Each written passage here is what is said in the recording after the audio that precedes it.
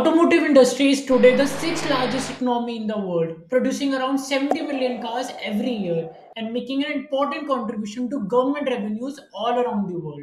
Automotive vehicles are no longer the mechanical system that they are used to be. They are, in fact, one of the largest consumers of semiconductor chips like microcontrollers, microprocessors, application specific integrated circuits, and embedded hardware and software solution around the semiconductor chips. In fact, at a time, in a modern automotive vehicle, there are more than thousands of integrated circuits and more than 1 lakh line of code running in a vehicle. Since then, the sector of embedded electronics and more precisely embedded software has been increasing at an annual rate of 10% in automotive industry. Embedded electronics and technology has made great strides, and nowadays the quality of electronic components, their performance, their reliability, and their robustness enables to use them even for critical systems. At the same time, the decreasing cost of these embedded components allows them to be used to support any function in a car. Furthermore, in the last decade, several automotive embedded network protocols such as LIN, CAN, TTP, FlexRay, and Ethernet were developed. Multimedia and telematic applications in cars are increasing rapidly due to consumer pressure. A vehicle currently involves electronic equipment like hand-free phones, audio and radio devices, and navigation systems. For the passengers, a lot of entertainment devices such as video equipment, communication with the outside world are also available now inside a car. These kind of applications have little to do with the vehicle's operation and motion itself. Nevertheless, they increase significantly a part of the software involved in a car. Example of these facts are in 2004, the embedded electronic system of a Volkswagen Phaeton car was composed of more than 10,000 electrical devices, 61 microprocessors, and 3 control area network transceiver ICs that suppose the exchange of 2,500 pieces of data, several subnetworks, and one multimedia bus. In the Volvo S car, it has an intercar network support to communicate between the microprocessors, controlling the mirrors and controlling the doors. For example, in that car, the position of the rear view mirrors is automatically controlled according to the sense of the nearby vehicle, and the volume of the radio is adjusted to the vehicle speed. In a recent Cadillac, when an accident occurs, it causes an airbag to inflate, and its microcontroller emits a signal to the embedded global position system receiver that then communicates with the cell phone, making it possible to give the vehicle's position to the rescue service.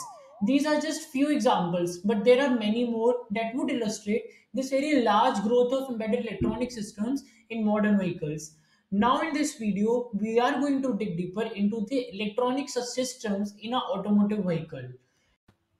To get an hierarchical understanding about the electronics used in a car, one can divide the car in different parts, and these parts are basically termed as domains.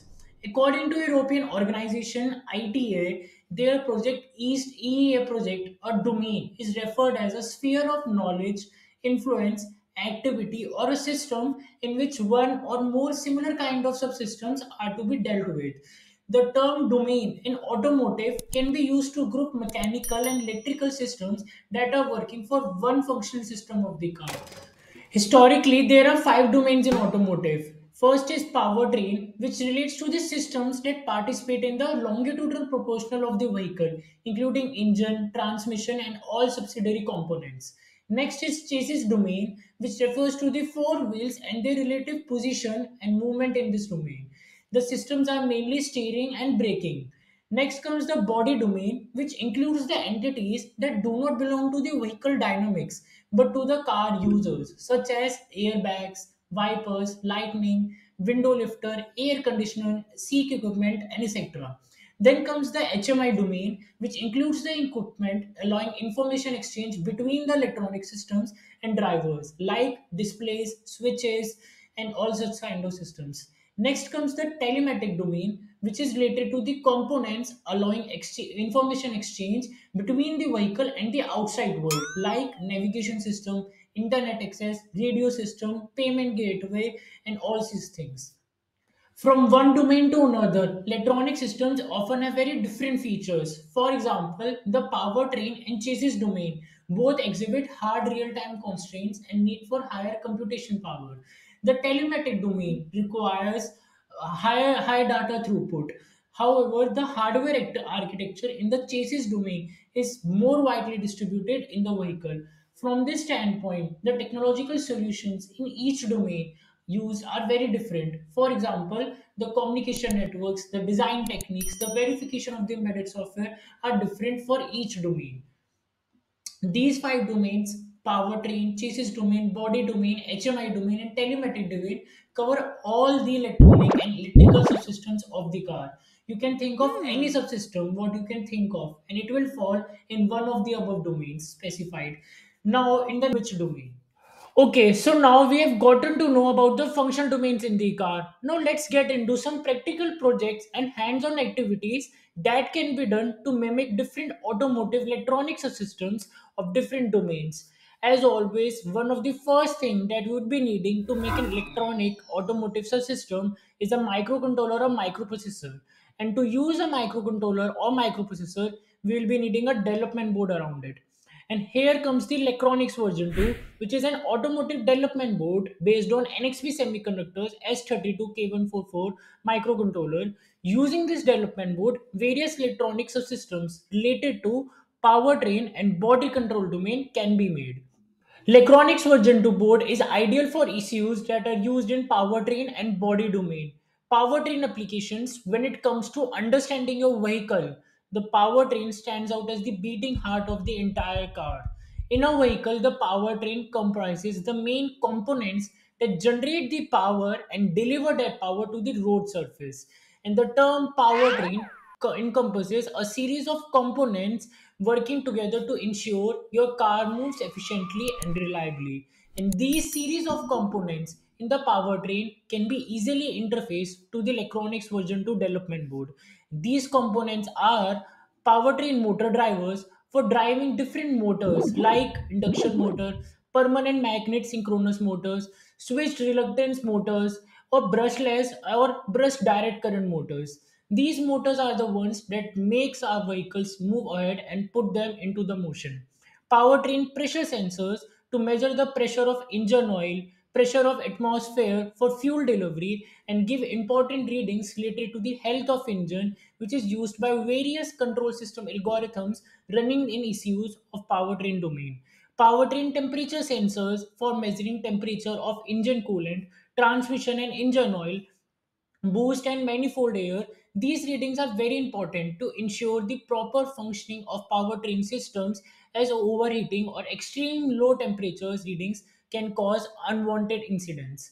Powertrain speed sensors for measuring the rotation speed of engine shaft and vehicle speed. From these sensors, readings are given to the infotainment to show the speed of the vehicle to the passengers. And other miscellaneous sensors like NOx sensors, fuel level sensors, mass airflow sensors, engine oil condition sensors, and etc. And Electronics version 2 board has the support of MATLAB Simulink for developing motor control applications for powertrain.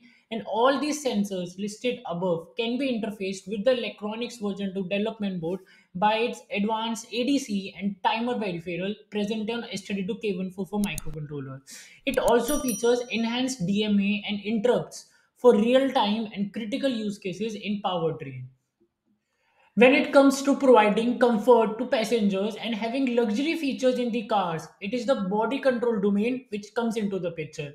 Various sensors in body control domain can be interfaced to the electronics version to development board, and these sensors like solar and ambient lighting sensors for car interiors, environmental sensors like rain, light, humidity, temperature sensors above the front mirror to on the wipers automatically depending upon weather conditions, tailgate speed and direction sensors, motor drivers like stepper motor, servo motor, DC motor, and for controlling the windows, wipers, seats, and various automation things inside the car.